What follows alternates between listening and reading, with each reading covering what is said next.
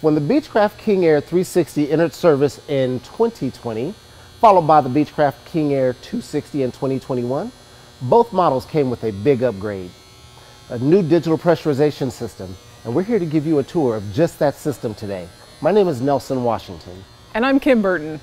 We're from your Textron Aviation customer service team. And today we're going to talk about the interfaces, components, and troubleshooting of your new system. Before we start, I'd like to state that the content of this presentation is for reference only and does not contain instructions for continued airworthiness. The approved procedures in their entirety are set out in approved technical publications. If you're used to the King Air 350i, it will be easy to recognize when you're in the new King Air 360 cockpit. There are no indicators for flap position or cabin altitude here. There are no pressurization controller in the pedestal. These are the same changes that are in the King Air 260. With the new digital system, the cabin altitude, rate, and differential pressure are on the Fusion display. The flight crew will set up their flight plan, and the landing field elevation is from the database. You can manually enter a destination through the system summary page. Manual entry is only if the destination airport is not in your FMS. But here's how to do it. Your MFD will be in the split screen configuration.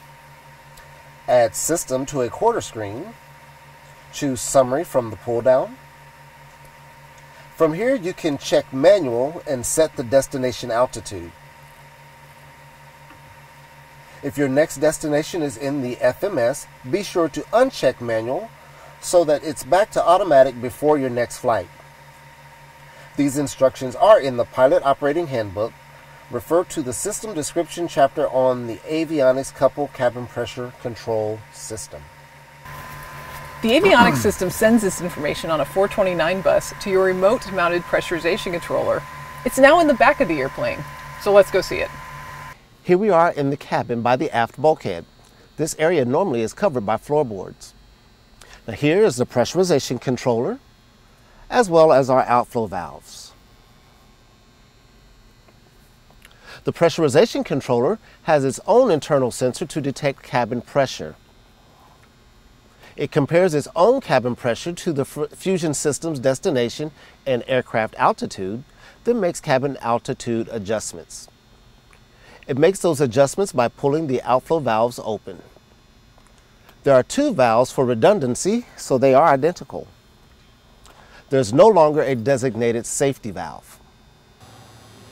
Now here we've also added a reverse pressure relief valve. If we lose bleed airflow, pressurization will drop and air will be trying to get inside the cabin.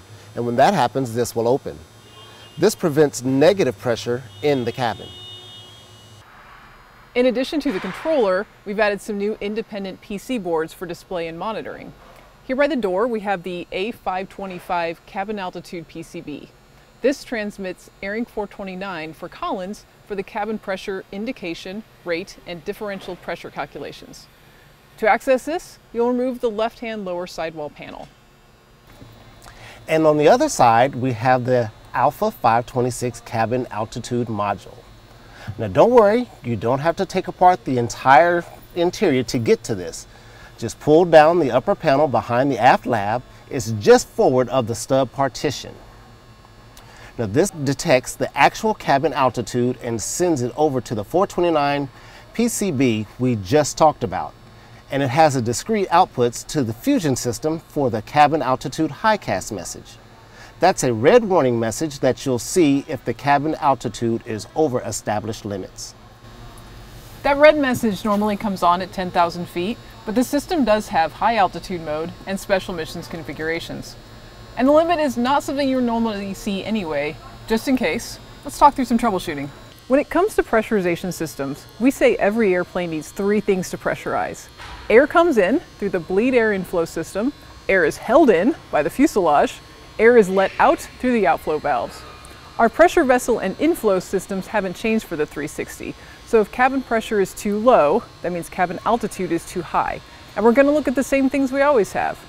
If you call our customer service helpline and say my cabin altitude is too high, we're going to ask for your cabin leak rate.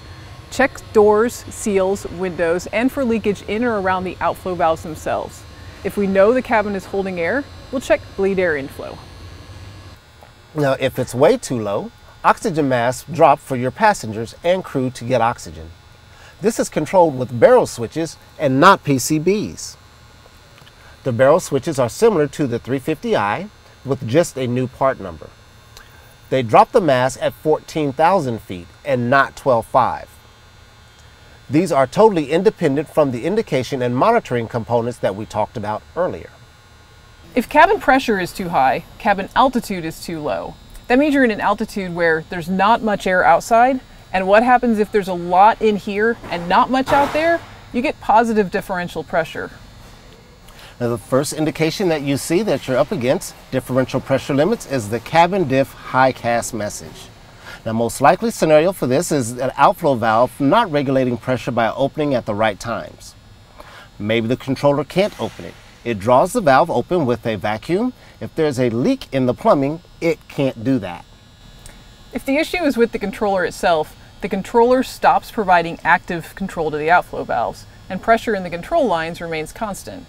The safety limiters in the outflow valves will maintain cabin pressure, and there are 2 new cast messages to tell you about possible controller issues. The pressurization controller does a self-check every power up and presents a press control fail message for issues. That's based on a bit check. You'll hear it activate its internal pumps when it runs this on power up.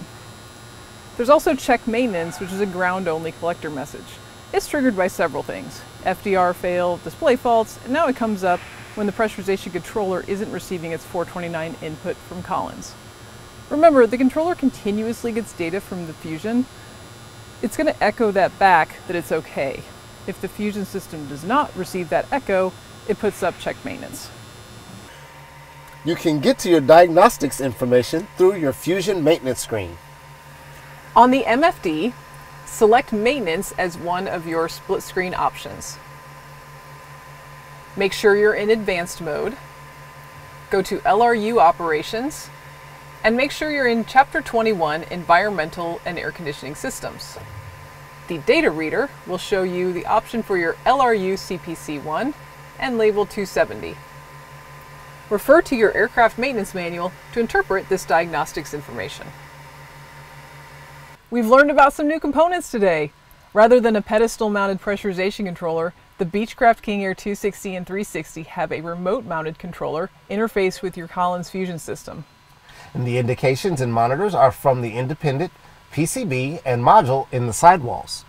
If you have any more questions, send us an email. We're teamturboprop@techstab.com.